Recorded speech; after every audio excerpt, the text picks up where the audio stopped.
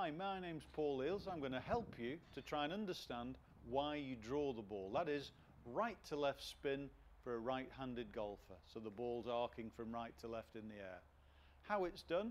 It's the difference between the club face and the path on which the club is swinging. So really what we need is the club to be swinging to the right of the target considerably, with the club face pointing left of the path on which it's being swung. Thereby you will impart the right to left spin. So we've got our target here nice and straight.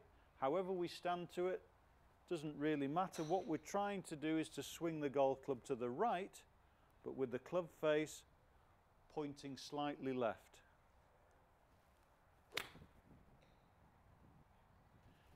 Guaranteed, absolutely, if the club face is pointing left of the path and we hit it out the face, the ball will arc from right to left. That's physics, that's the reality of it.